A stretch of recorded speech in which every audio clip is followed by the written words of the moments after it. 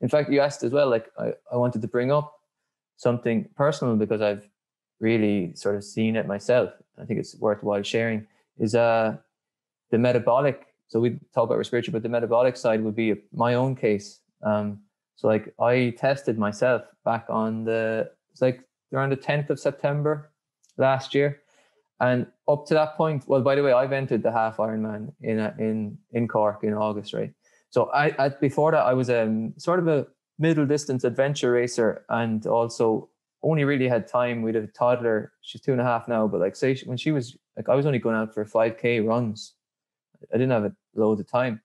So that was me for like say all of 2019 and into 20. And then I tested myself, like I said, and we'll see like how the metabolic efficiency I didn't have. Like I was very much. Why don't you, if you're comfortable with it, why don't you share with our audience your initial test results?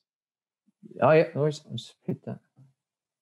All right. So for the benefit of everyone, we'll try and explain a little bit of what's going on here. So This is what we refer to as a ramp test. You can see the increases there's a 3-minute warm up where John is pointing. Yeah, that's 5.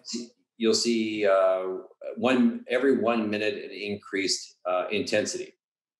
And you can see this is a treadmill test. So you'll see speeds being demonstrated at each of the levels. In addition to that, on the screen is heart rate. Green line. You'll see, again, the speeds are in the steps themselves. And you'll see in red is his fat. And well, I've got it like fat is like dark green. I apologize. I am colorblind. Oh, I maybe I'll take over from here, Daniel. Yeah. So the dark green line is my is a line that's kind of showing how much my fatty acid oxidation, or how the fatty acids that I'm using to fuel my run. And then the light blue is my carbohydrate usage as a fuel.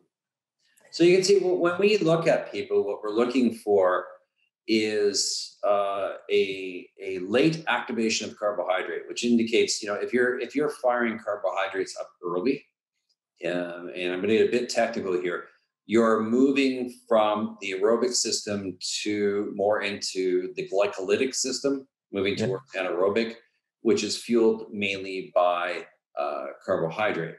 Whereas if you look at the fat, it's mainly fueled through the aerobic system. Mm-hmm. And both are oxygen dependent. And we go into this a lot more in the certification program. Yeah. I know where you stand on that. Yeah. But you can see even at a low intensity, so 5.1, that's kilometers an hour, correct? Yeah, kilometers an hour. Yeah, that's my warm up. With a heart rate of like should be around 90, around late 90, 100. Around 100 beats. That John has already activated carbohydrate, and this is a strong indication of what's happening at his cells. So his muscle metabolism, it has a poor ability to burn fat. Yeah, and this will be related to the number of mitochondria or the number of capillaries available in the muscle, but it also is a strong indication of past training. You can always dissect people's last 3 to 6 months of training by looking at the results on metabolic analysis. And that's why I gave my intro there. Yeah, that I was not into I wasn't into fun runs. I was into hard, and I live in a hilly area, and it was always just intense training sessions, basically. Yeah, and what that does is it kills mitochondria and capillaries. And any kind of long, slow stuff and frankly, long, slow in zone 5 will increase capillarization and mitochondrial density, which will allow your muscle to burn fat better and for longer. And the other thing that we can note from this is, can you indicate the crossover for us? Yeah, kind of. So this would indicate the end of zone 2 for him, if this makes sense. Zone 2 is where you move from Their crossover to the peak you move from peak free fat. fatty acid burning over to glycogen or glycolysis, where carbohydrate becomes a priority fuel source for the energy system. So, what did you end up doing with this knowledge? Right. Like you said there, you know, if you want to improve your mitochondrial content density and capillaries, you want to work in accurate zone 2 with that zone 5 speckled, you know, intervals within that training session. So I took that on board. Like I basically did my zone 2, which was I think it was, I have it here. It's like I try and keep my heart rate below 115. It was quite difficult. Yeah. Now, you know, the average might come out at about 120, and that was doing well, you know, after that kind of 45-minute run. And I will say that they were fasted runs as well, because this will also enhance this sort of push towards fat burning effectively. So I was doing a fasted run in the morning. Great addition from a person with a background in nutrition. I love that. You know, yeah, just adjusting the availability of carbohydrates and fats will also have an effect on your fat burning ability. Well done. Yeah, like it's not just the intensity, although the intensity is like the bigger factor here. So definitely was strict with my runs, and I kept it in I stayed away from the hills. I went down to the lake, kept it low level, or, you know, flat land, and so I also included the odd bike, but I was running around 2 to 3 times a week, and each run would have been at least over 45 minutes. So they weren't mega long, but they weren't less than 45. And they were like 9K, in around 8K. And I actually have interesting numbers that my pace is around 6.5 minutes for a kilometer, maybe even a little bit more than that. And I kept that going. And then I then looked at my scores. I got a retest basically on the 15th of January. So it was a good 9 weeks later.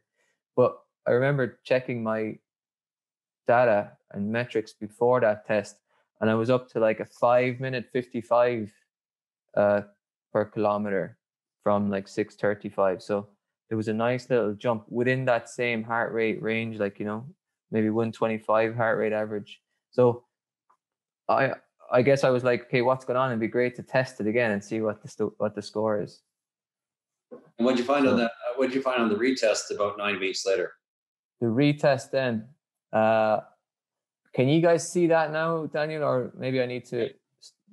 Yeah. You see a different screen? Yep. Oh, cool. So yeah, this is my retest. This was on the 15th of January. Same sort of time of day, same sort of, you know, following the protocol of not messing and eat and drink, or having like an intense exercise session the day before. So I kept everything consistent. And there's the same protocol as well, by the way, the 5 kilometer per hour warm up. And you can just see a very different fat carbohydrate pattern.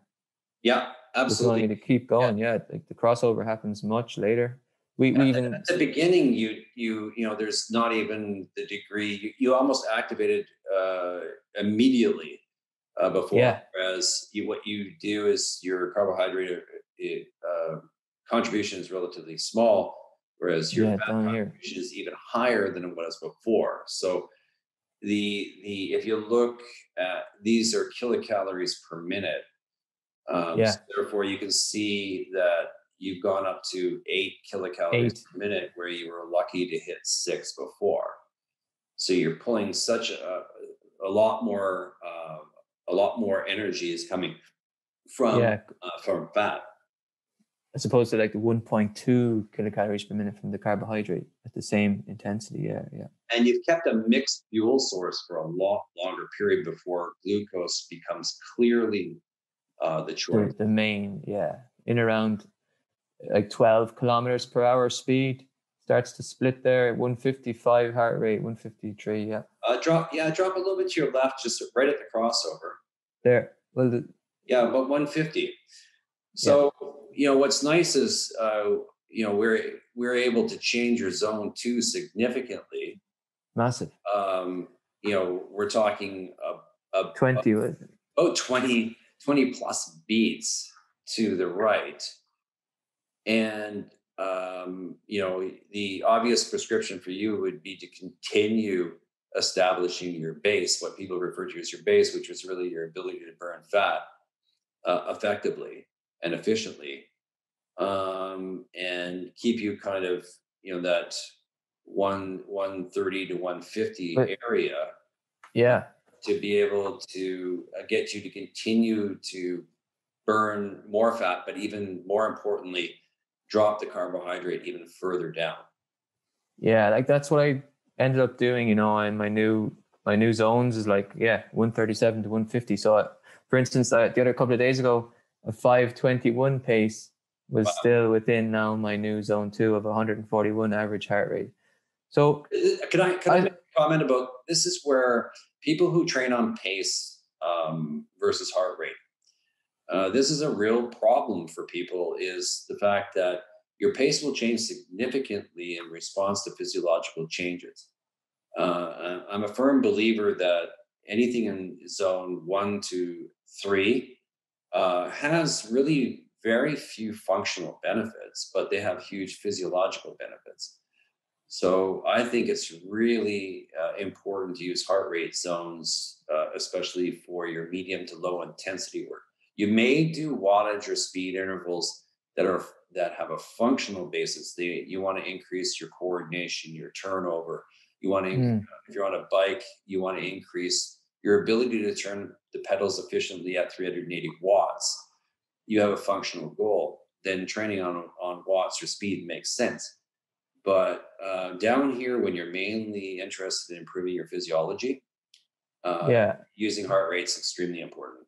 And that's when you have a need for this. So this is what I'm finding. Like I had an athlete in, and he's a very proficient runner. He's new to the bike, and I got the luxury of testing him across both disciplines, and he doesn't have this poor low end metabolic issues like I did when he's running, but he does when he's cycling, which I found really interesting. So I suppose he's new to those muscle groups, and he's going to follow his zone 2 more for his bike, but there's no requirement for him to really work in the low zones for his running.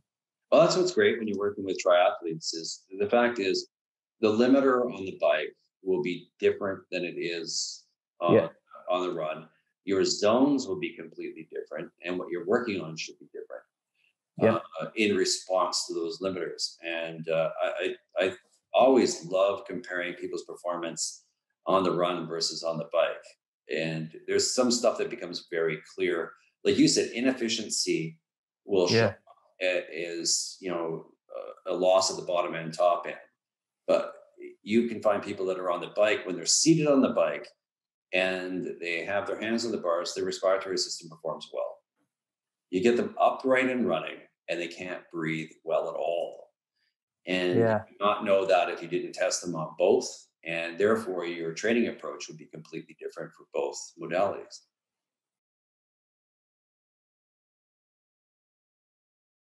To book a sales consult, contact PNOE Sales at info@mypnoe.com. To learn more about our products and services, attend our 3-part PNOE webinar series. Register by contacting Zoe at zoe@mypnoe.com. To learn more about the PNOE Metabolic Analysis Certification Program, view our video at community.mypnoe.com or contact Zoe at zoe@mypnoe.com. And don't forget to join us on Instagram